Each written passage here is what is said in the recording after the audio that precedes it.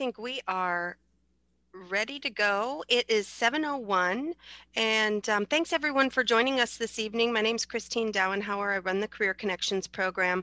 We are really fortunate to have Bill Bagley with us again tonight to talk about a topic that I think is going to hit home with no matter whether you're a student or alumni or professional of any kind, but the topic of managing yourself around time demands and time constraints. So we've got Lauren Cobble on the line also from our college advising department, and we have a number of our steering team students on the line. So certainly start thinking about your questions as we move through the materials, and we'll make sure that there is time for that at the end. I am going to put the registration link out just for anyone that's new this evening that we don't have your name and contact info. We'd love to get it so we can send you the materials. So watch for that in the chat. And I will turn it over to you, Bill. Thank you, Christine. Good evening, everyone. Glad you're here. We're going to talk about the toughest challenge you're going to have. We talked about oral presentation being really difficult, and that's a psychological challenge that people have to get through. But this is a real area of concern with people and with organizations, and that's being able not to manage time, but to manage yourself around time demands and time constraints. And I've been teaching it for years, and I still struggle with it. So I think most people who strive to be successful find themselves banging up against the clock all the time. And I'm going to give you some ideas on how to help yourself manage around that. But I'm not convinced that anyone really totally develops an ability to manage themselves completely around the time that's in front of us. So what time is it now? When you think about time, the last thing you do when you go to bed at night, you look at the clock. How many hours do I have before I have to get up? And you wake up in the middle of the night and you strain to look at your clock to see what time it is. How many hours do I have left before I have to get up? And then when you get up, you look at the clock and think, how much time do I have to get ready, to get to work and to get the kids ready and to check my email, my voicemail and Facebook and all the things I need to do before I hit the road. And then in your car, you're looking at the clock thinking, what if I run into a traffic jam and we've got a meeting at 7:30 and it's always there. During the day, you're always glancing at the clock to see what time will I get home tonight? When is our lunch meeting? What time's that meeting start? So the clock is always there. And Tony Alessandro, who's the author of The Platinum Rule, talks about time in this way. He feels it's nature's greatest force. Nothing can stop it. Nothing can alter it. Unlike the wind, it cannot be felt. Unlike the sun, it cannot be seen. Yet of all nature's forces, time has the most profound effect on us. And I think one of the problems when you're younger, you think, well, I've got all the time in the world. And the fact of the matter is the clock is ticking every second. And I don't want you to get to the point where you're paranoid about time moving so quickly, but all of a sudden you turn around and you're 30, and then you're 45, and then you're 65, and it catches people by surprise when it's time for them to retire. And then they're like, 15 years, I'll probably be dead. And so people start laying their lives out in that fashion. And what I'm trying to do tonight is to help you get the priorities first. What are the things you want to achieve? And then worry about time after that. This training is based on, I got to get rid of this thing. I'm sorry.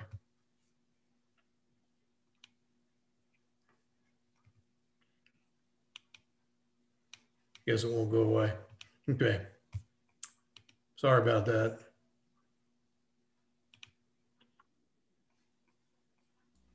It looks fine from our side, Bill. It was blocking my view. Sorry. Can you hear me? Yep, we can hear you. Okay, sorry. Okay, the training is based on first things first, which is a concept that Stephen Covey promoted for a number of years, but actually Roger and Rebecca Merrill wrote the book. And then Covey, who's the author of The 7 Habits of Highly Effective People, folded their material into his training. And it's about putting first things first. And that's what this training is based on.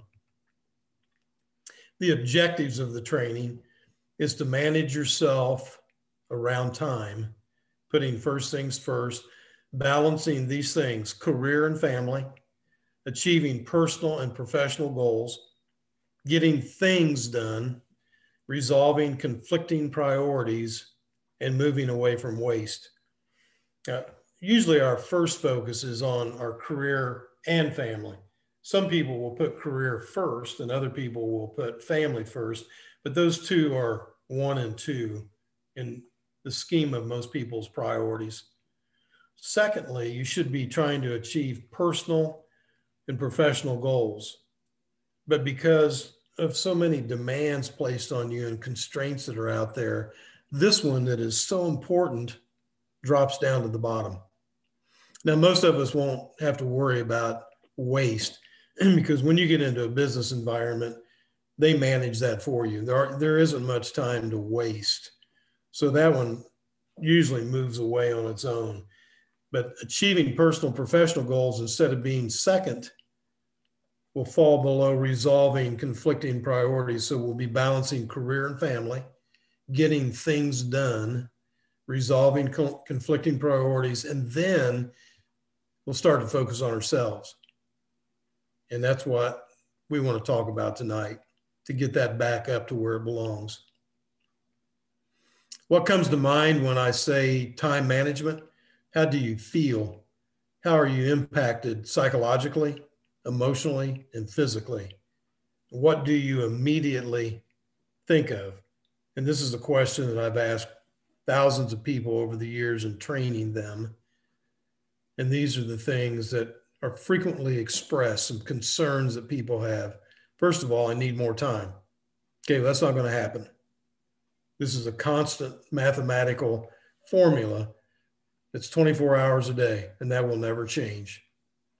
I want to enjoy my life more. I'm always running. I never have time for myself. My friends and family want more of my time. How do I give it to them? I feel I am always in a crisis mode. And some people like the feeling they get when they're in a crisis mode. Many people will tell me, oh, I do my best work when I'm in a crisis mode. The problem is when you're younger, that doesn't really impact you. But as you get older, crisis mode, it may not affect you psychologically, but your body feels it. And this is where stomach issues, heart issues, stress, those high blood pressure, those things begin to mount as you get older. I procrastinate because I always feel under pressure and cannot decide which is the most critical crisis. One person told me one time that they had an extremely important project to work on, and they had 15 hours to get it done. And they rearranged their entire office, all the files. They changed their furniture around because they felt so much pressure about doing the project that they felt like I've got to do something else to get myself under control. Too much stress. And if you feel like you have stress today in school, and then college it'll jump exponentially. And then when you get into business, or not just business, but any career field, when you're into a professional area, the stress is out of your control. You have so many masters that you have to make a conscious effort to really manage the stress. There's much to do, and it all seems important. I have no balance in my life. I always seem to be doing things for others and cheating myself. Okay, the question is, can you really manage time? If you are given 2 days to complete a project, can you manage that time? No, You cannot manage time. The term time management is an oxymoron of sorts. Humans are not able to manage time. They can only manage themselves around the time that's given them. If I give you 2 hours to complete a project, no matter what you do, the deadline is still going to be 2 hours. The key is to manage yourself around the demands and the constraints that are out there. Are you leading your life or being led by life? Do you have balance in your life? How do you see time? And what constitutes time crunch for you? So, time crunch examples, think about that for a minute. What are some time crunch examples that you run into during the course of a week? Frequently expressed time crunch examples would be telephone. So if you're in your office or if you're in your room and you're working on a homework assignment or on a special project and your phone goes off, you're going to ignore it? No. You're probably going to look at it anyway to see who it is, but it has distracted you from the most important thing that you're doing. Lack of necessary supplies and resources. You're working on a project. I need file folders. I need tape. I need staplers. I need highlighters, email messages, voicemail messages. There's a need to work out. Christine was just talking about when she worked at Price Waterhouse that they had a need to work. I mean, it's one way you manage stress is to work out. But her supervisor said, you need to cut that out. No, we got to focus on our work. Even though you're coming back and working late at night to make up for the time that you took off for the workout, no, because the optics of you leaving with your workout bag to go to the gym is wrong. Now, things have gotten better. This was not necessarily in the old days, but a few years back, things were much more military than they are now. There's more flexibility. And the pandemic has had some favorable outcomes because people have learned that, you know, we can work virtually and get through things. But there was a time when FaceTime was all about FaceTime. During busy season in a public accounting firm, 7 days a week. Partners are there on Sunday, you're there on Sunday, whether you have work to do or not. Some of those things have eased up. So at least our society is getting better from that perspective. But there's still a number of organizations where you're working where those things are going to be pushed away from you. Then there are family needs and demands, unscheduled interruptions. When I was at Deloitte, we had our door, and right next to the door, there were a series of real small windows. So the rule in the office was if the door is closed completely, do not interrupt. If it's open just a little bit and it's really urgent, then knock on the door and come in. Well, there were times when I had to work on a special project and I'd have the door closed and locked. And I'd have a conference sign out by my name, in conference. And people would stand next to the door and look through that window until they got my attention. And I'd look up and they'd say, hey, I only need 5 minutes, just 5 minutes. So they come in, they spend 5 minutes, but what are they doing? They're interrupting you from your train of thought and from working on a best practice or a good idea or to solve a problem, to drop something on you that's probably, it only took them 5 minutes to tell you about it, but it's likely an hour or 2 hour project that you've got to work with. Meeting overruns. Okay, meetings sometimes are a bad idea anyway. There are a lot of meetings that take place that should never have taken place. But then you get into a meeting and the tendency is it's an hour meeting. All of a sudden it goes an hour and a half or an hour and 45 minutes. So you have to stay until 7 o'clock at night to make up for that lost half hour, 45 minutes. Car troubles, battery, tires, transmission, picking up the laundry, going to the dentist, hair appointment, last minute request to attend a meeting. I mean, I remember agonizing over whether or not to go to the dentist to get an urgent dental issue taken care of because I was like, it's going to take 3 or 4 hours of my time. And I really need to dedicate it to my work. And then training. Now, I put training last because I'm a trainer. So I spend a lot of time doing training. And I do feel it is important. But the fact of the matter is, training takes away from your agenda. Okay, when we look at a clock, that's a symbol for efficiency. And it says these things: get as much done as possible. Productivity runs the business. Personal productivity drives compensation. When you work in a professional service firm, you're going to get paid based on the number of charge hours that you push. And that determines to a certain degree how much you'll get paid. So people are like, okay, I got to work 1,000 hours of overtime this year in order to make the money I want to make. If you do well on a budget, if you have a project and you improve the budget from last year, your reward is that the budget for the following year then is going to be 10% less. So the expectation has been tightened. Most technical inventions are focused on bringing about efficiencies so we all can have more leisure time. That was the thrust behind all these technical inventions. Now we'll have more time to do some other things that we want to do. The reality, it adds to our personal loads.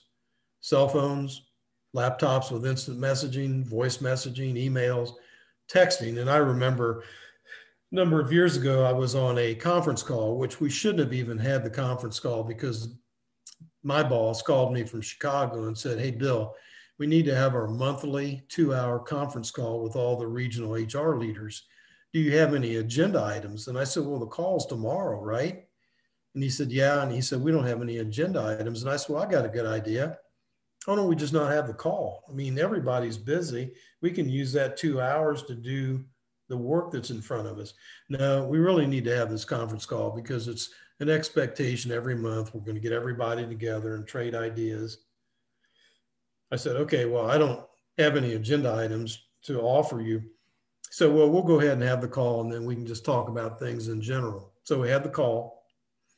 While I'm on the conference call, I thought, well, I'm just going to mute my phone and then I'll work on email messages. I've got to get through 150 email messages. So I'll listen to the conference call, but I'll be working on my emails. And while I'm working on my emails, I get an instant message across the bottom of my screen saying, "Hey, Bill, I know you're on this conference call. Call me on your cell phone." So I got a conference call going.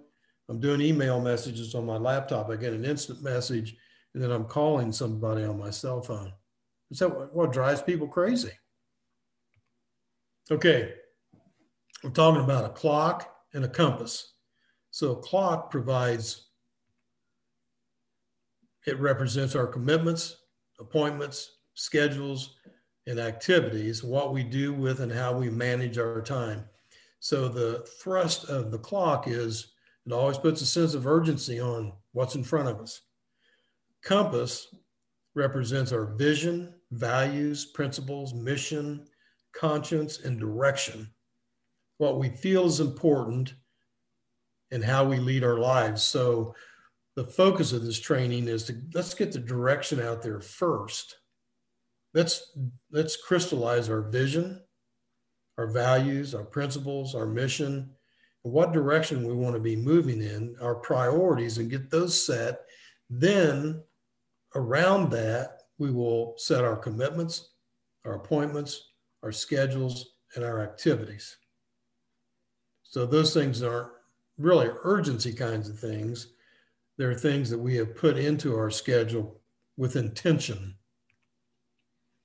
Okay, learning to manage by a compass turns our relationships as more important than our schedules, and effectiveness versus efficiencies. And it requires discipline because it's different from our training, our mindset, and our culture. Our culture is all about time management, and there is no such thing.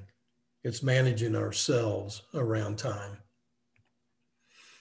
To live, to love, to learn, and to leave a legacy. This is the basis for changing your habits from being schedule driven to more around relationships, efficiencies to effectiveness, transactional to transformational. So transactional is tactical stuff where you're just driving something because project was given to you. And so you follow these procedures in order to get it done. Transformational is more about, let's find a better, different way of doing this. Let's find a more meaningful way to solve this problem. Let's do a best practice.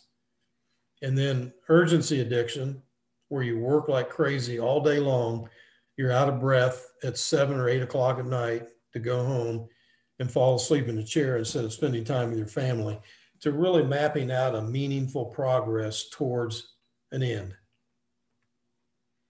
Okay, let's talk about urgency addiction. We'll talk about what it is and whether or not anyone has it. And I'm the first one to raise my hand. And I liked having it.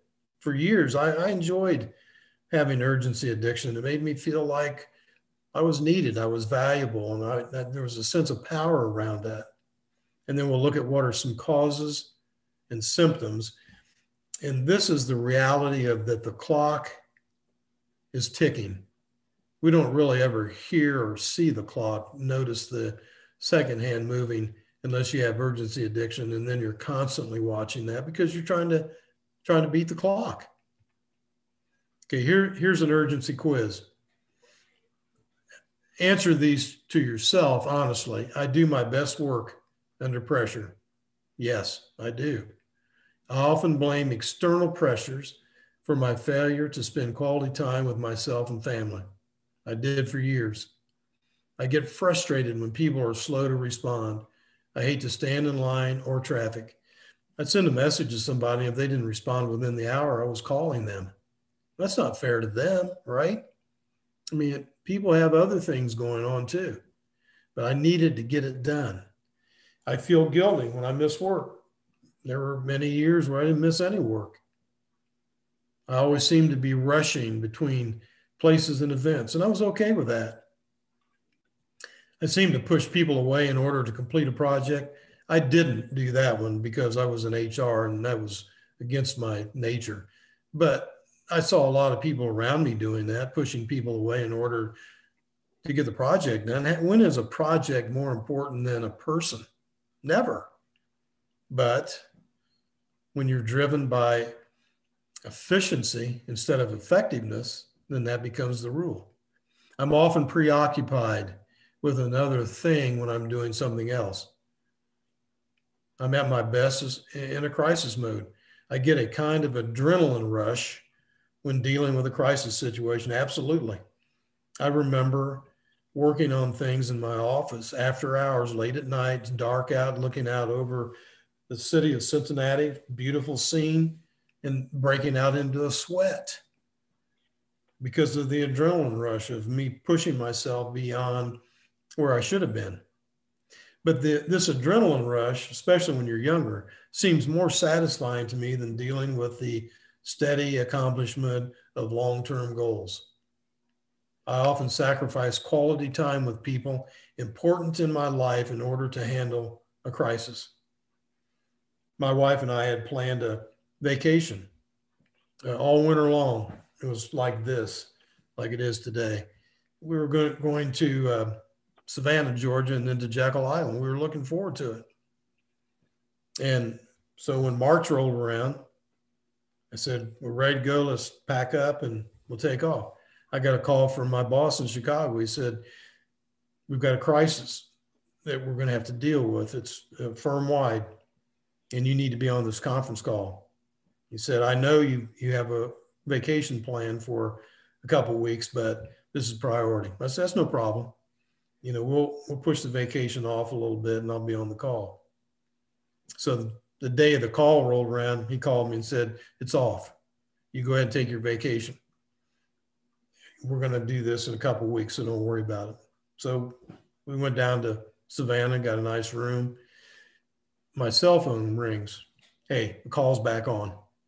So for 2 days, while my wife was sitting outside in the courtyard around the pool, I was on a conference call.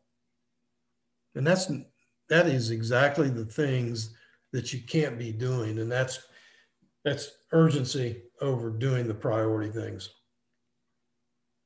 I assume people will understand when I have to disappoint them in order to handle crisis. I just assumed my wife understands this. She probably didn't. She was good about it, but down deep, it's like, no, this is not right. I often eat lunch or other meals while I work. There were many years where I would have somebody run out and bring a sandwich back so I could work because I wanted to be able to get home at 7 or 8 o'clock at night. Accomplishing tasks makes me feel effective. I keep thinking someday I will reach a point when I can do what I really want to do. And that day, when you're under urgency addiction, that day never comes. Okay, urgent versus important, and this is a differentiation that we need to make here. Ask yourself the following, and this is key. What is the one activity that you know if you did superbly well and consistently would have significant positive results in your personal life? Just one thing. What is the one activity that you know if you did superbly well and consistently would have significant positive results in your professional life? And then ask yourself, are you doing these activities now? If not, why not? And when I was confronted with this several years ago, I looked at the answers and I said, I am not doing these activities now because I'm too busy. I was spending too much time in my business as opposed to on my business. And so that was the transformative time for me to say, I need to get a grip on myself here. I need to get control over where I'm headed. Defining addiction, no matter the drug of choice, it creates predictable, reliable sensations, becomes the primary focus of attention, temporarily eradicates pain and other negative sensations, provides artificial sense of self-worth, power, control, security, intimacy, and accomplishment, exacerbates the problems and feelings it is sought to remedy. It worsens functioning and creates loss of relationships. And this is workaholic. And this is becoming so obsessed with being successful in your work that it does create predictable and reliable sensations. You feel a sense of power and self-worth when you're really over the top with your work and you're driving other people the same direction. And it does become the primary focus of attention. This is when career starts to overtake family. And people are on the road all the time. And then when they're at home, they're either asleep because they're so tired or they're working on the project that will take them back on the road again. Does it temporarily eradicate pain and other negative sensations? Yeah. If you feel bad in the morning, you have a headache or feel like you're coming down with a cold or the flu and you go to work, you don't feel the discomfort when you're working. And it does provide that artificial sense of self-worth, power, control, security, intimacy, and accomplishment. And you feel like you're always in those grooves there until you retire. And then you realize nobody misses me. There's somebody else doing this for me. And it does exacerbate the problems and feelings it is sought to remedy. And all of a sudden, you're a person people don't want to work with. And you begin to find that your family has moved a different direction. Urgency addiction is a self-destructive behavior that temporarily fills the void created by unmet needs. And instead of meeting these needs, the tools and approaches of time management often feed the addiction. They keep us focused on daily prioritization of not the important, but of the urgent.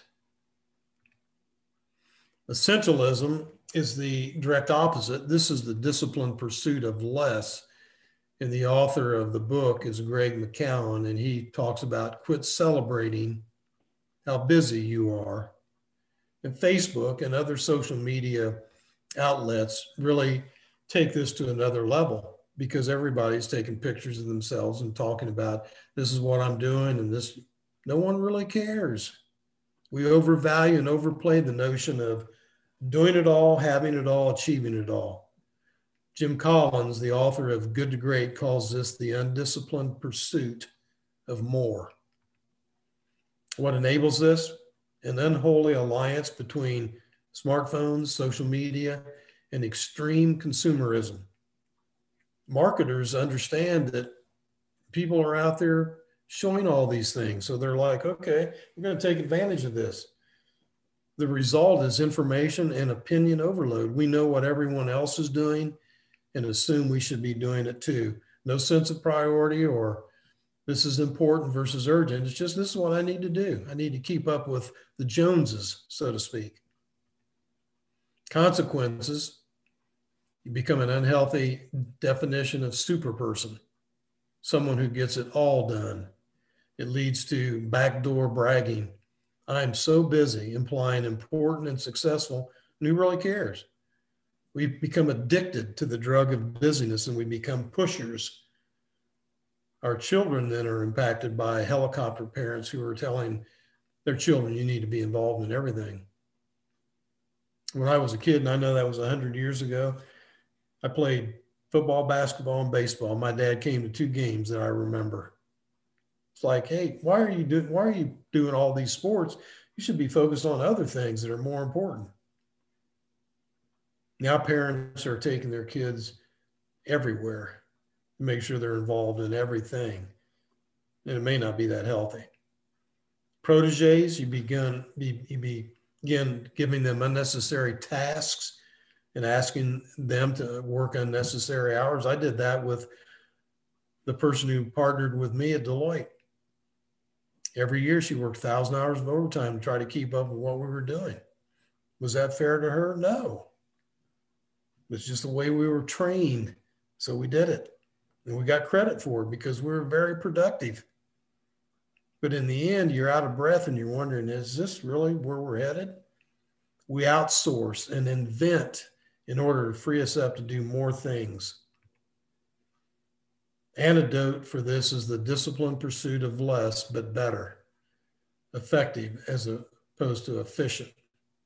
Disciples of this train of thought are essentialists.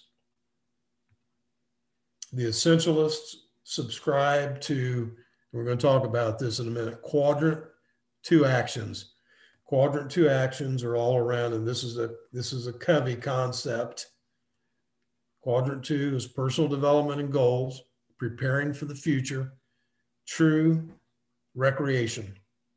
And when you think about recreation, you look at the term recreation, we think of playing, recess, sports, but the real value of recreation is when you look at the word recreation, you take time off to go to the gym, to take walks, to be with your family, to recreate yourself and give your creative powers an opportunity to regenerate.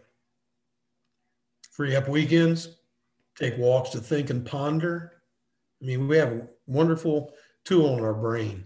We never give it a chance to work because we're always killing it. We're taxing it instead of taking time to really think through and try to solve issues and achieve goals. Insert technology-free times or zones in their homes and workplaces. Call friends versus Facebooking them. Take people to lunch instead of sending them emails. Trade impersonal conference calls for quality real time. To get started, it's recommended that you design a simple action list. Before you leave the office or school today, write down your top 6 priorities for tomorrow on a Post-it note. Then cross off the bottom 5. Write down your top priority on a Post-it note and put it on your computer. Schedule a 90-minute window to work on your top priority, preferably the first thing of the day. Every time you are about to check email, Facebook, Twitter, etc., and I know there are new apps out there, push past the tendency to be distracted from your number 1 priority.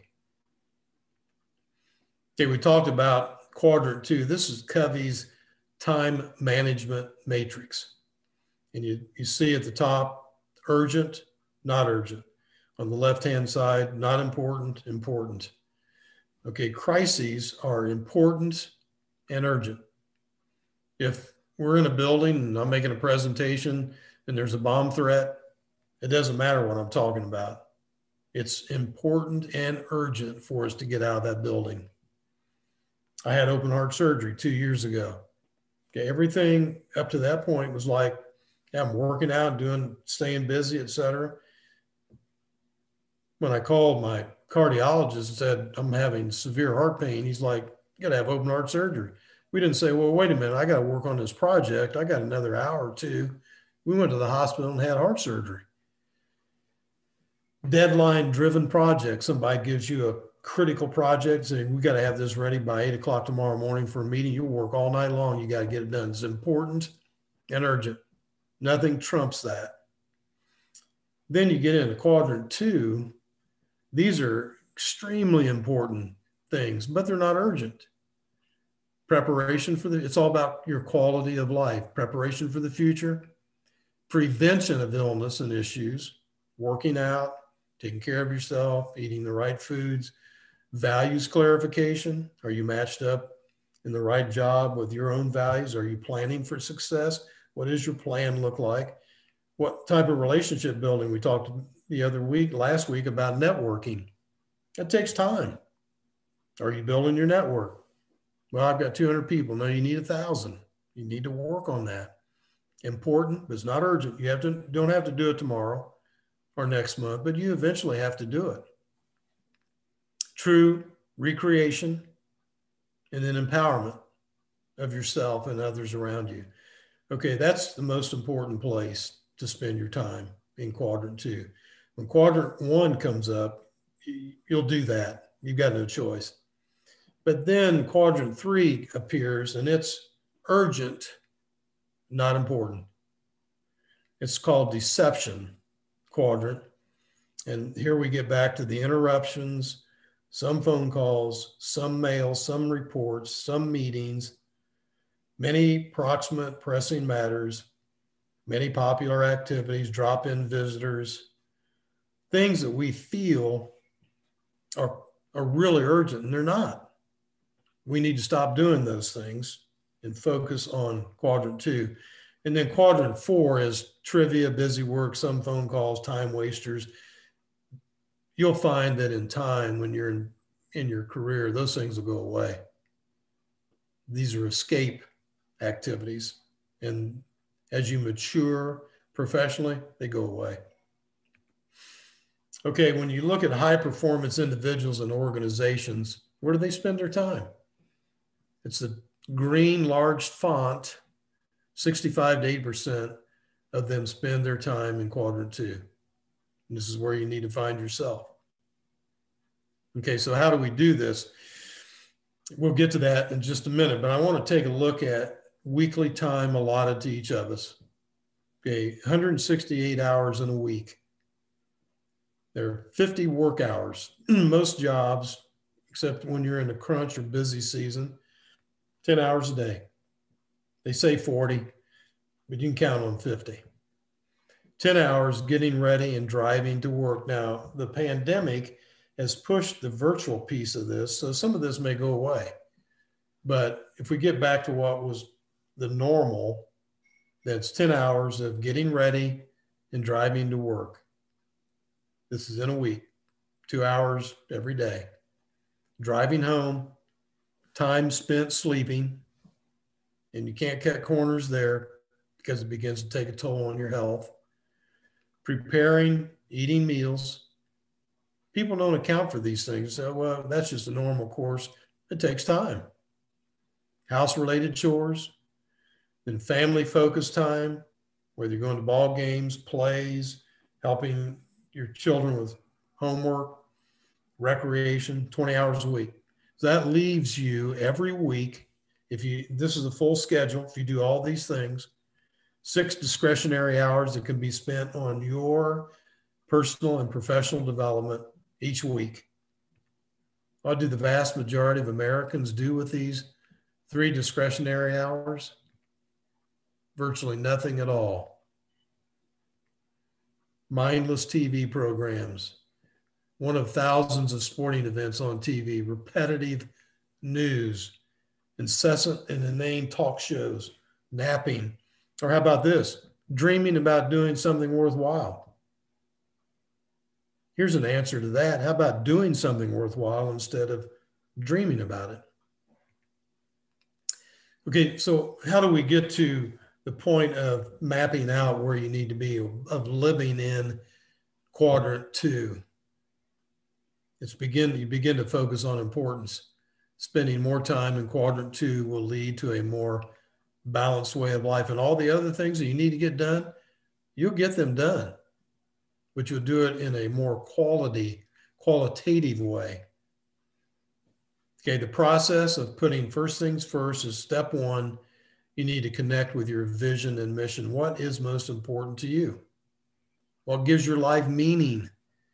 What do you want to be and to do in your life?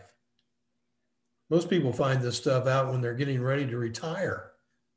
It's too late. Identify your roles. What responsibilities and relationships do we have with our families, our job, and community? Got a bunch of them. Step 3, select quadrant 2 goals in each role. What's the most important thing I could do in each role this week to have the greatest positive impact?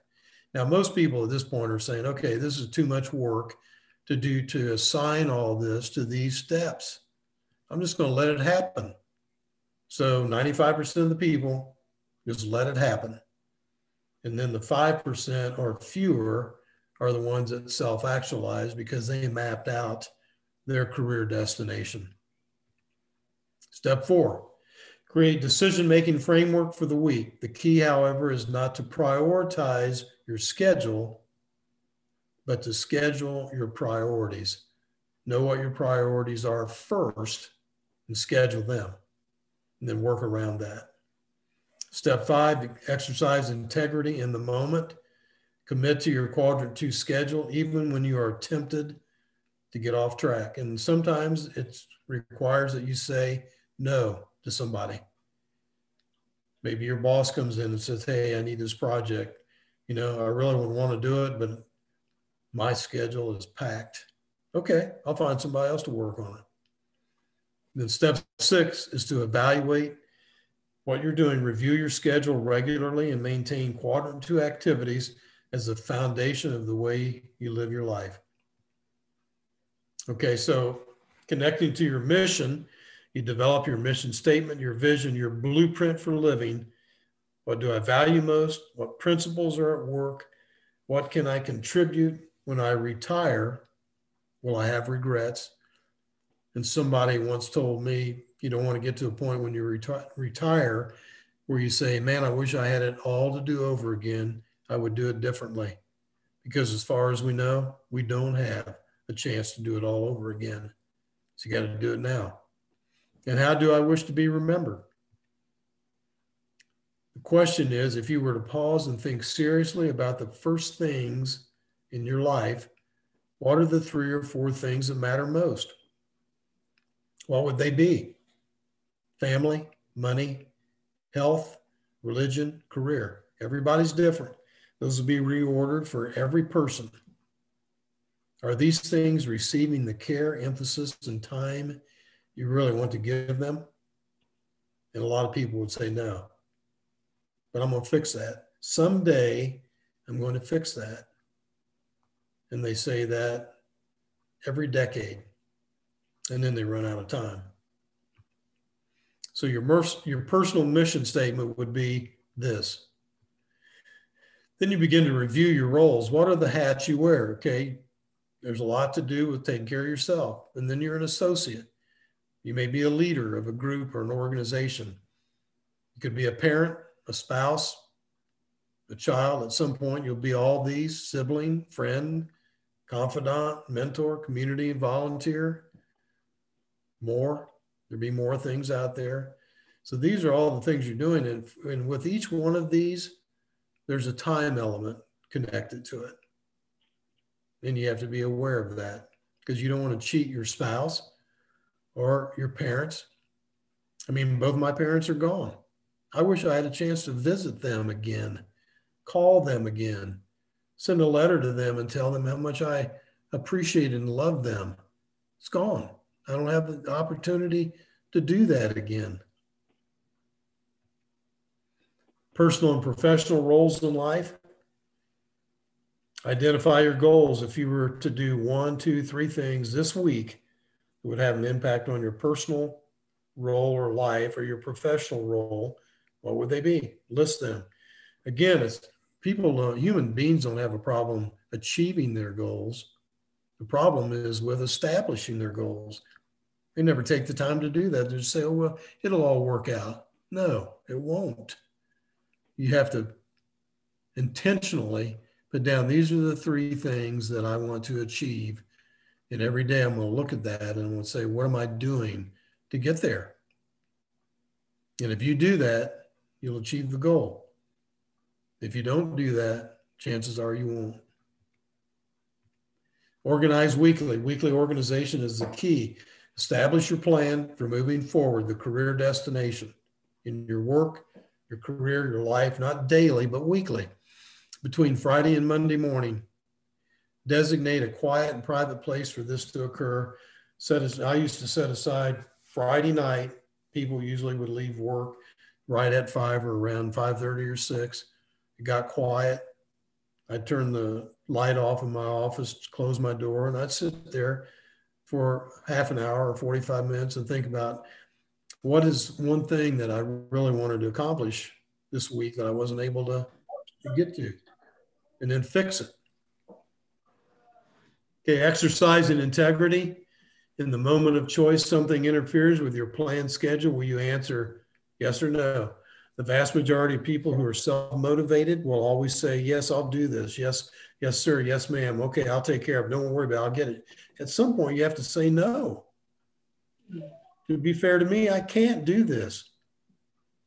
So do you have the discipline to stick with this plan? Now, obviously, there'll be times when somebody will ask you or tell you to do something. You can't say no. But there are a number of times where you have a decision to make.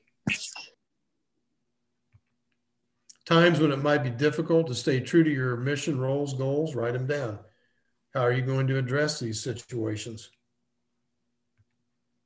And then at the end, evaluation. Choose wisely how you spend your time. As far as we know, we only get one chance at this life. So evaluate how you're doing at the end of each week. You're worth doing this evaluation. It's all about how you're leading your life. And these are some evaluation thoughts. What goals did I accomplish? What were some pleasant surprises that came about due to my organization and focus? What did I learn from the week? Am I staying within quadrant 2? Am I moving in the right direction? How can I resolve conflicts without sacrificing my mission? The cost of the independent paradigm, and that's just letting things happen, is we begin to rush to live, rush to love, rush to learn, and we rush to leave a token legacy. You push people away from you because you're always rushing. And I can't tell you the number of conversations that I had with partners and managers, the firm I worked at, to tell them you're pushing people too hard. You need to back off and work with people. And they appreciated knowing that they needed to change that for themselves and for others. And the last thought here is Shakespeare's, I wasted time, now doth time waste me. And this is where too many people end up. They feel like they've got all the time in the world, and so they waste a lot of it. And then it's time's turn, and you're at a point where you can't really do much to salvage who you are and where you're headed. And so time begins to waste you. Any questions?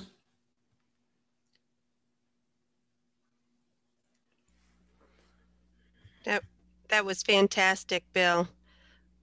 Um, Thank while you. while while folks are on the line, I'd love to ask you a question, Bill, because it's been something certainly I've struggled with at points in my career. Any advice on how to set boundaries and stick to those boundaries in the face of, the challenging work environments? Give me an idea of when you talk about boundary, you mean as far as setting parameters around how available you are? Yeah, I mean, I think when you were hitting on the cell phone and, we're all carrying around laptops and isn't this wonderful that we can work from anywhere? Yeah, The devil in the details is now you can work from anywhere at any minute of the day. yeah. So it introduced this difficulty on how do you set those boundaries and communicate those boundaries when your direct line management is expecting something different. And that's where it gets tricky. Yeah, that's the challenge. It's easier for me now because I'm my own boss. And I tell people, clients or prospective clients, that my time in the morning until 11 o'clock is I don't do anything. I don't do presentations. Now I might do a phone call or a Zoom call. No meetings. No, I don't do any training because I need that time in the morning to for me, whether it's to work out or to get myself organized. Now, I'll work till midnight. I don't mind that part of it. But the one boundary that I've set for myself, and even did this at Deloitte. I mean, everybody came in at the crack of dawn at Deloitte. I mean, they want to get in there early in the morning and get started. And I came in at 8:30 or 9. And I told the partners, I said, now, if you have a real problem with this, I'm not here to dictate what I'm doing, but I want that time in the morning to work out, to do whatever I need to do to get organized for the day. And they were like, "That's fine, as long as you get the work done. We don't care." And I think most organizations now, especially, are saying, "Just get the work done. I don't care when you do it." So that's where I set my boundaries. Now I'm flexible from 11 until midnight. I mean, I'll go to meetings, do training, development, everything. But from the time I get up in the morning till 11 o'clock, that's my time. That sounds selfish, No. but it allows me to get organized and know what I'm doing so I can go forward the rest of the day and be effective. Yep, Does that help? that's great.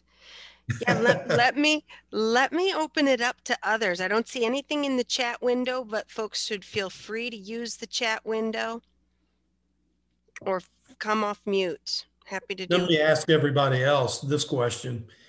Anybody out there feel like they have control over this?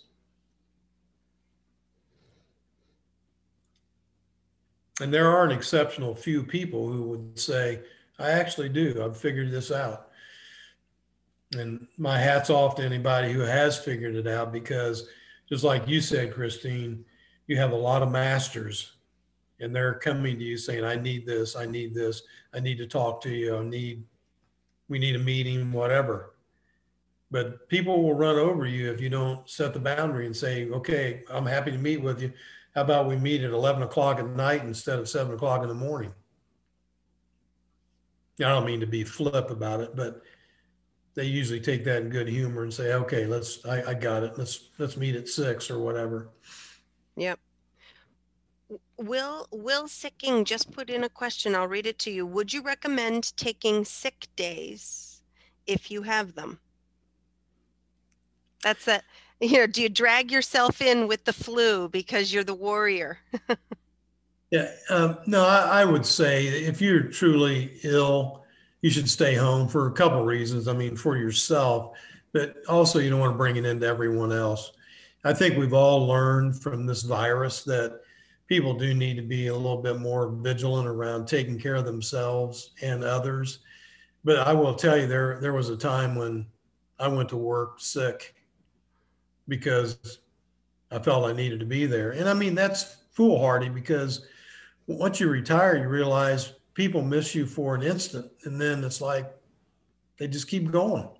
I remember when President Kennedy was assassinated, I was a senior in high school and I was like, the world surely will stop. How are we going to live without President Kennedy? That didn't miss a beat, just kept going. And I mean, I think that's what you have to feel like if you're ill, you need to stay home and get better because somebody will find a way to take your work.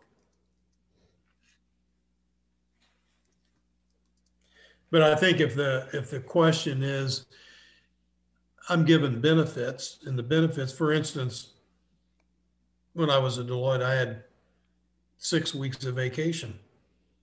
Well, that's kind of a false benefit because there's no way that I'm going to take 6 weeks of vacation because the work has to get done. So you'll have to find a way to get the work done. You may take the 6 weeks off, but you're going to work another 6 weeks on top of that in order to get that time off. So I would say when somebody says you get 6 weeks of vacation and 10 sick days, just because I have them, will I take them? No.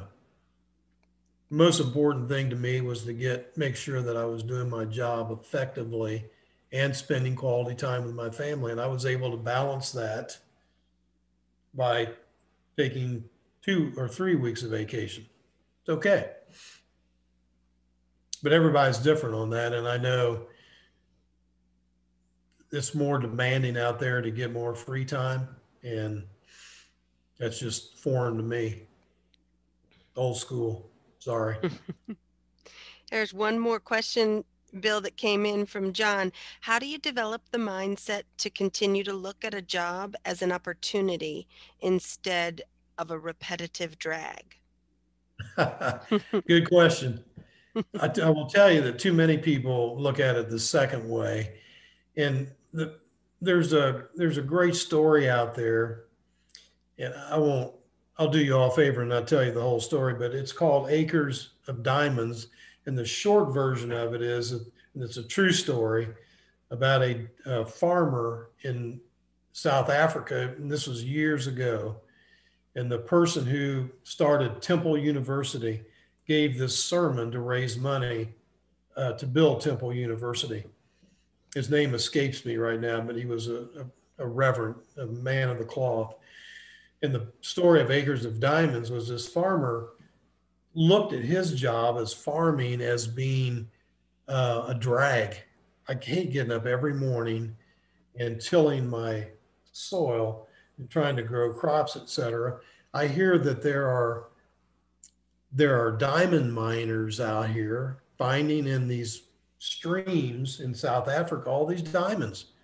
So I'm going to sell my farm and I'm going to go look for diamonds. So he sold his farm to a man who really took farming seriously, and he worked it. And while he was tilling the soil, he uncovered the largest diamond ever found at that time.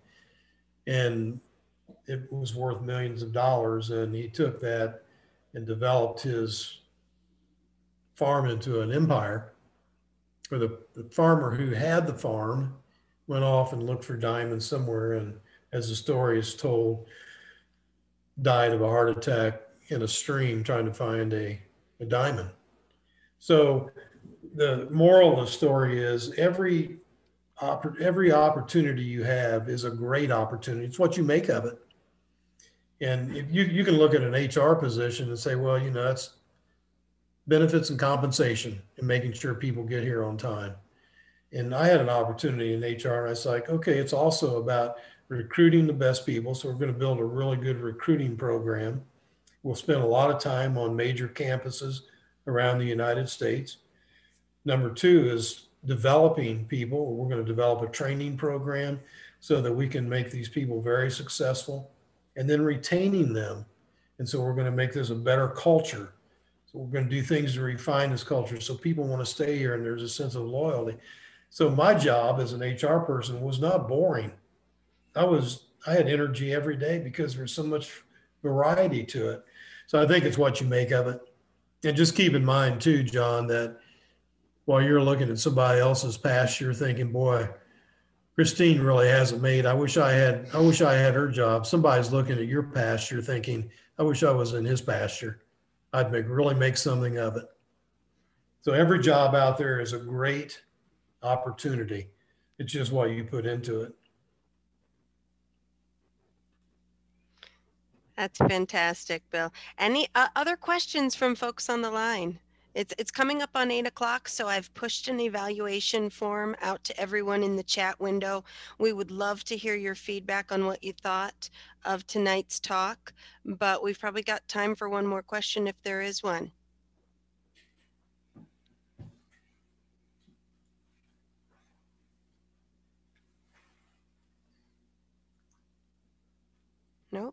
Okay. All right. Well, Bill, I know I say this every Wednesday night at 8 o'clock. This has been fantastic. Well, I appreciate it. It's my pleasure. Hopefully, everybody got something out of it. Absolutely. Thanks for letting me be involved. Absolutely. Thanks everyone for participating tonight. And we'll have our final session next week. Bill, do you want to give a teaser on next week's topic, just real quick? Next week's topic is leading others through connecting with them. One of the lessons I learned when I was in business is that the servant leadership concept is really comes to fruition when you get to a certain point in your career and you feel like, well, I've really achieved a lot of good things. Now it's your turn to start helping other people become successful. So it'll be about that. That's going to be fantastic. And that'll conclude our series. So we will look for everyone to join us next Wednesday night and have a great rest of the night, everyone. Thanks for coming. Thanks, Christine.